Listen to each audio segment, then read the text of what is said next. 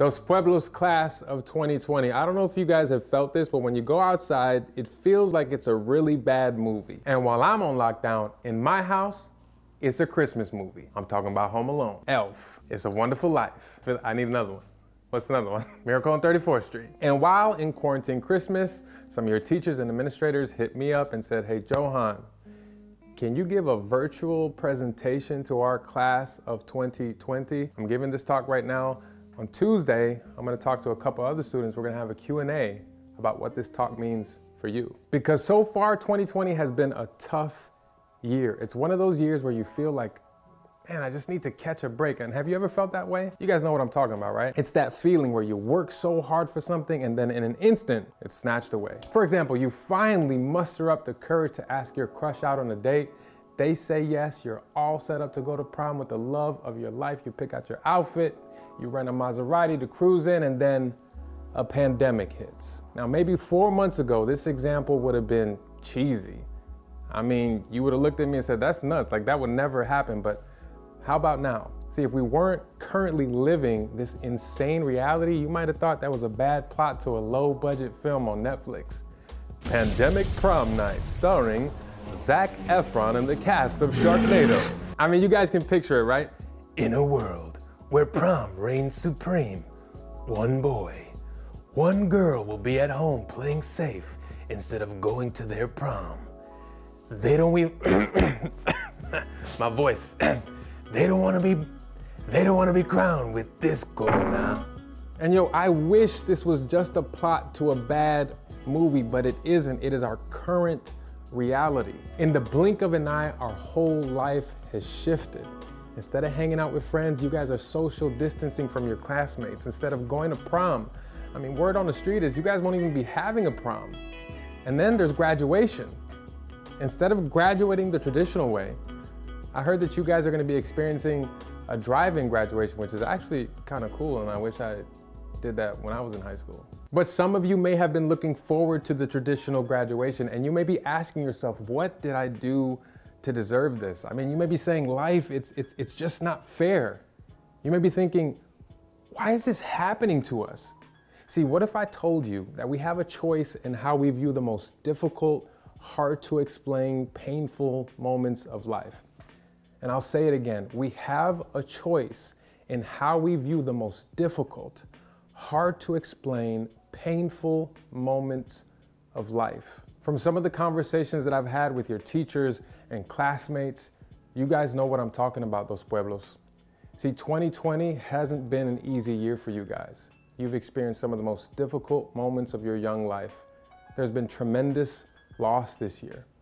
You've experienced hard to answer questions.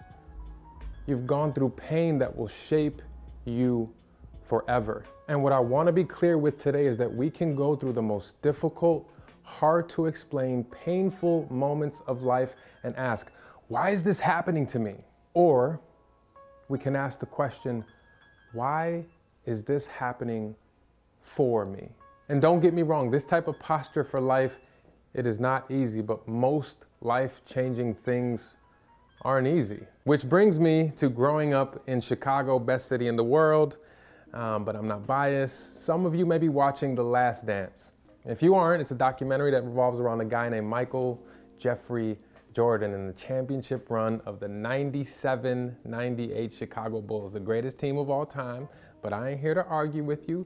Also, it ain't easy to argue with a dude while he's in quarantine in his house in Los Angeles. What you gonna do? If you wanna argue, hit me up, DM, Johan Speaks, let's do this.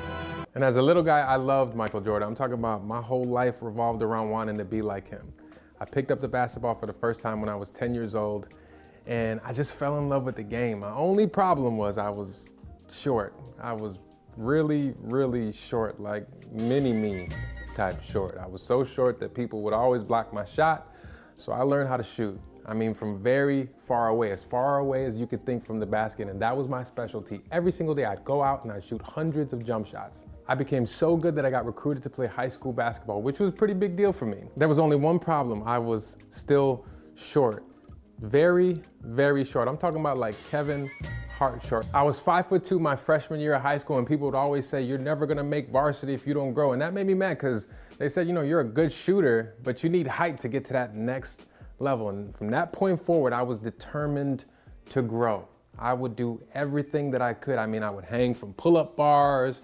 I would just like jump up and jump down just randomly. I would try to touch really high ceilings. I would ask friends to like grab my arms, other friends to grab my feet and just like stretch me out in hopes that I would grow. And none of it worked. I mean, I was still short, really, really short, like the dude from Game of Thrones short. And then it happened. The moment that changed everything. My PE teacher gave me a piece of wisdom that changed my life forever. One day during class, he said, we grow while we sleep. And if we want to grow to our maximum potential, then we need to sleep 8 to 9 hours a night. You best believe that was my new religion, sleepyanity. That doesn't sound right, does it? But you guys know what I mean. I slept a lot. My bedroom became my sacred place. I bought a humidifier, one of those sleep masks, got me a noise machine, and I made sure my butt was asleep every night at 10 p.m.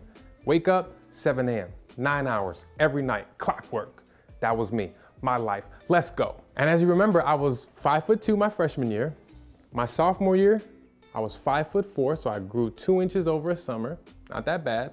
My junior year, I was 5'11". I grew 7 inches over a summer, and the religion of snoozianity was in full effect. It still doesn't sound right, huh? The name of my new religion, it doesn't really matter because my faith and hard work, it paid off.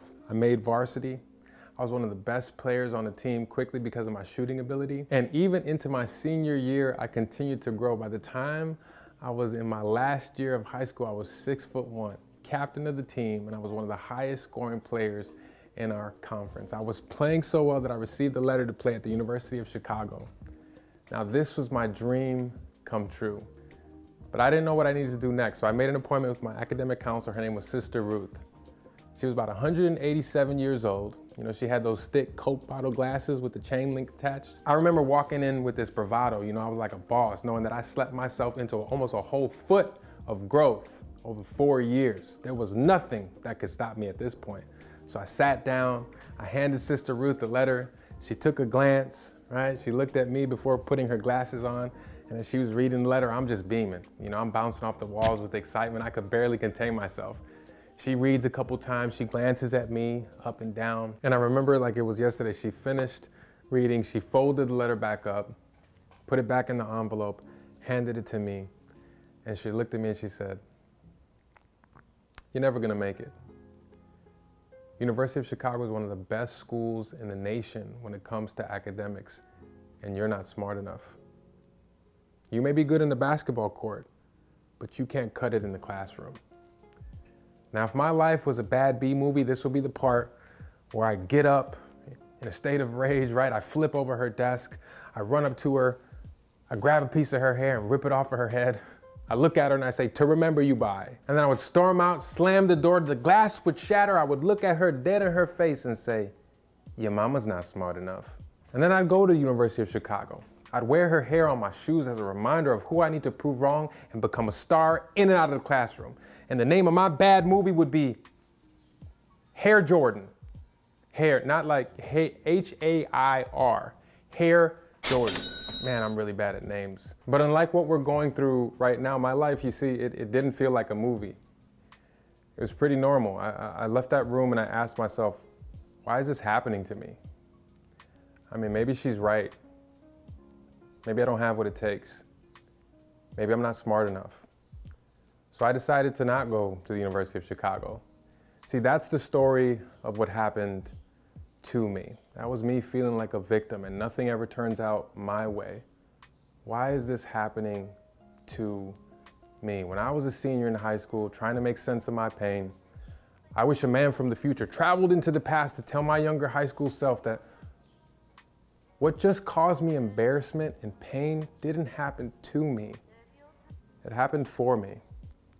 That the pain is temporary, but it's also a powerful teacher. This man from the future would say, this moment right in front of you, it happened so that you can grow. And this moment right in front of you, it happened so that you could learn how to chase your dreams in the midst of uncertainty. You see, this moment would help me learn how to pick myself up when people knock me down. This moment would help me choose to use my voice to help others find their own voice. It would help me stop blaming the world for all my problems. And as hard as it was to feel and make sense of in the moment, it happened for me. And I know thinking about a man from the future telling me this sounds like another plot to a bad movie, doesn't it? But that's my life right now. I have shared that story across the world, and I invite people into a bigger and better and bolder story for their future. Because what we think is happening to us is really happening for us. Los Pueblos, see, I thought that this moment of my life had defeated me. I honestly believed that I wasn't smart enough to make it at the University of Chicago, so I didn't go. I didn't even make an attempt because of what happened to me, right? This victim, how could life do this? I didn't do anything to deserve this. You see, because Sister Ruth was the person who was supposed to help guide and nurture me so that I made the best choice for my life at that point. I felt like I couldn't catch a break. I look at my life and I'm like, I'm this kid from a poor part of Chicago. My parents were divorced when I was a little guy. I grew up around addicts. I went to school in fear of my life. I didn't even know if I would make it to the age of 18. So much of my life was happening to me. I didn't choose any of it. It wasn't until later in life that I realized, see, all of this stuff that was so negative, it didn't happen to me. It actually happened for me. See, what I've learned is that our moments of pain can turn into our greatest lessons. The people who we think broke our heart actually can teach us how to love.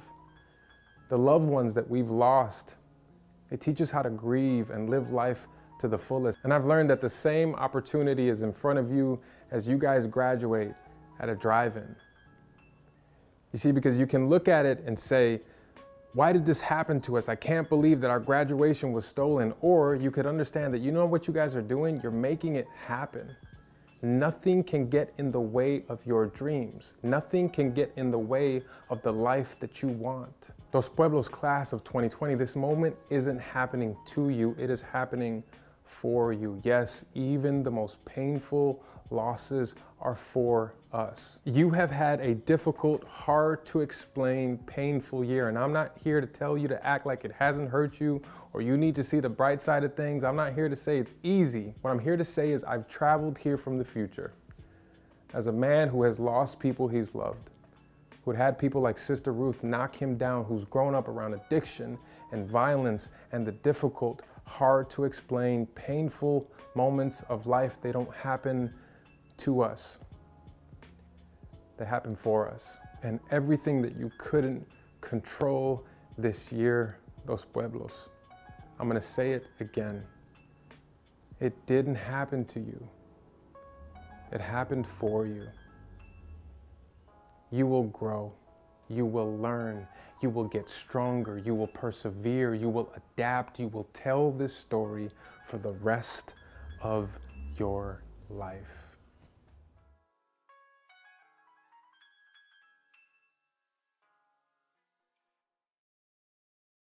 Hey DP, my name is Ryan Caldy, and I recently had the pleasure of sitting down with Johan Khalilian, along with a few of my fellow DP seniors, Jasmine Alcantara, Abe de la Palma, and Karina Garone. Here's a few highlights of our conversation. I don't know how it's working for me. I'm still trying to, I've been reflecting throughout this time, trying to reflect, how is it working for me? And I guess I still haven't gotten to that point. I'm still thinking it's happening to me. I'm still thinking about wow, I can't do anything that I had planned up until this point. So I guess I'm still thinking about it. I guess the one positive aspect that is happening for me is I have time to do other things, to do other hobbies that are important to me. So I guess that's the only thing that's a little bit more personal. Something more personal to me is that I've kind of grown throughout my years in high school to love track. And I don't know, there's something about it just makes me really excited every time I do it. And I started my sophomore year, and I was probably the slowest girl on the team. I I don't know. I was so incredibly slow, and I think a lot of factors really played in how I viewed myself, and my self-confidence kind of went down from there. And I just felt like I really wasn't good enough to make it anywhere, or I wasn't good enough to even compete at my school. And I think this quarantine has taught me how to reflect on that and practically give me time to focus on whatever I want to do in the future.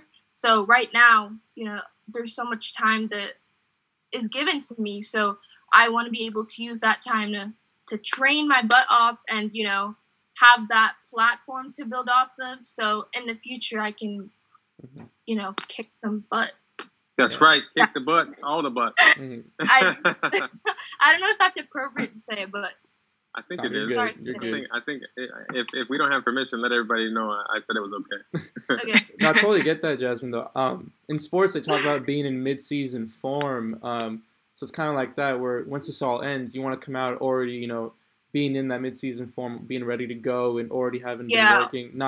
And you're not going to have that, that little bump in the road where you're going to take a little bit to get going again. You're going to be ready to go when this all ends, we get started up again. So that's definitely awesome to keep that in mind, keep working at it. I think a little for myself, what's been keeping me going is, and realizing that this is happening for me a little bit, is realizing that, I'm very fortunate. It sucks that we won't get a normal graduation or prom or anything like that, and it's valid to be upset about those things. But also, I have no immediate family members who are sick with the virus. I had one extended family member who was sick, but they recovered, thankfully.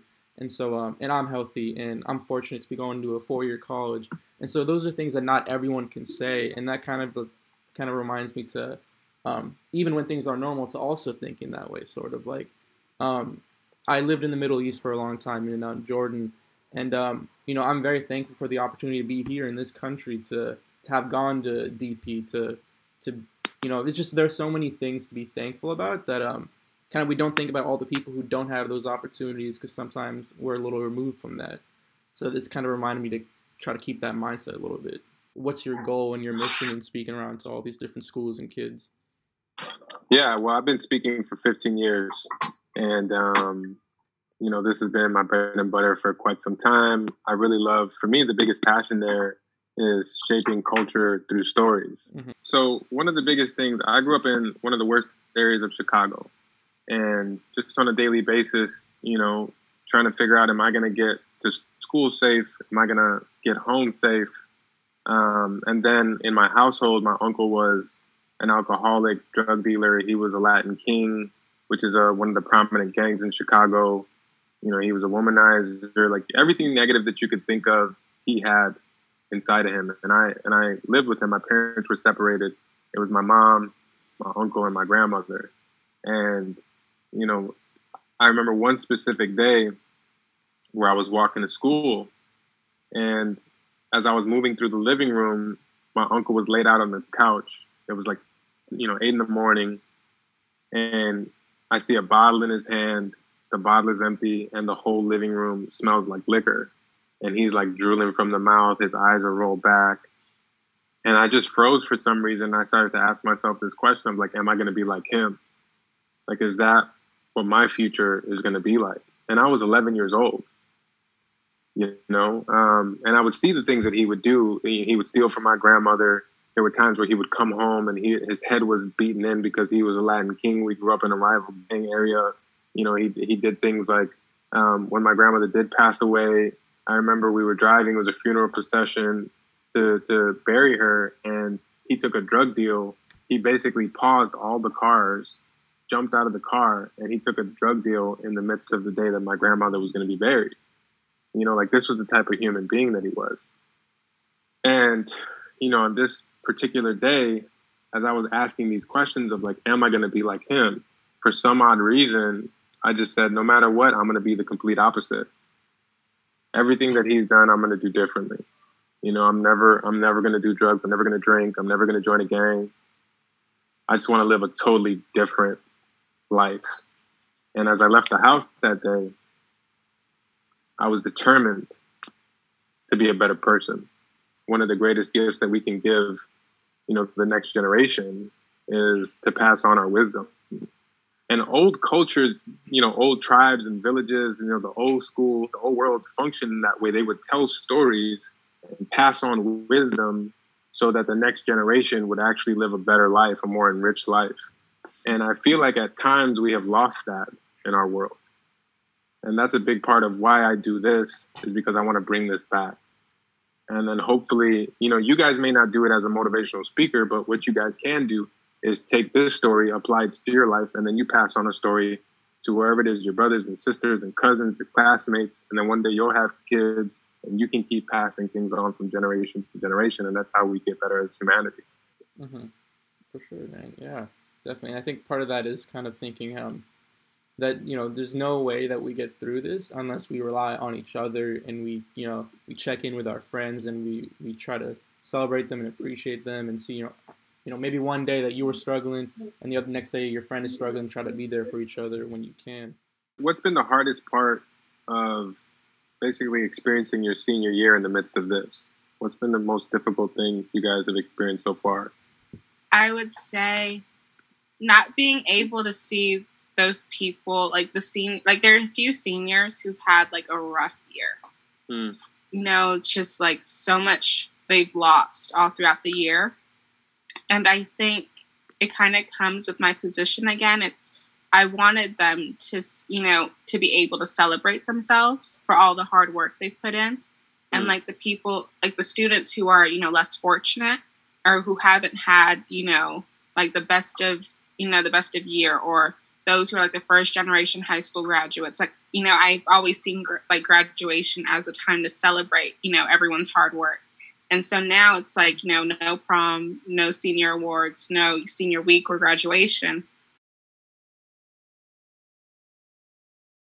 The thing is, it's not that serious. Mm-hmm. Like, it's never that serious, and usually especially in my young life, I would take things so seriously. I would think that one decision is going to make or break the rest of my life.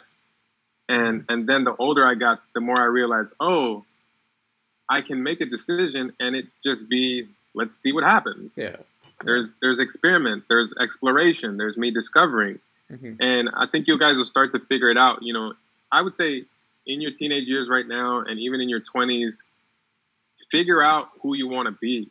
Like, explore, discover, take risks, create experiments for yourself. And then once you get into your 30s, now you're solidifying sort of your identity in a deeper way. Maybe your career is a little bit more solidified as well. Because I'm 40 years old, like I said, and I feel like I'm just getting started. Like, after 15 years of speaking experience, so much has clicked, and now I'm looking forward to the next 40 years of my life. And part of it was I took myself so seriously for a long time. The more I started to lighten up and realize, hey, some things are going to work out, some things aren't. Mm-hmm. That is the way that life is. Yeah. So the lighter that I take it, I think the more that I open myself up for life surprises as well. Yeah. Well, thank you for talking with us, Johan. Really appreciate you coming to talk to our school, even if it's virtually, and for having this conversation with us, and for always trying to spread your message to us and to, kids everywhere. So you're doing awesome things in the world, man. We appreciate it. It's my pleasure, guys. For sure. Thanks for hanging out with me today. Thank you.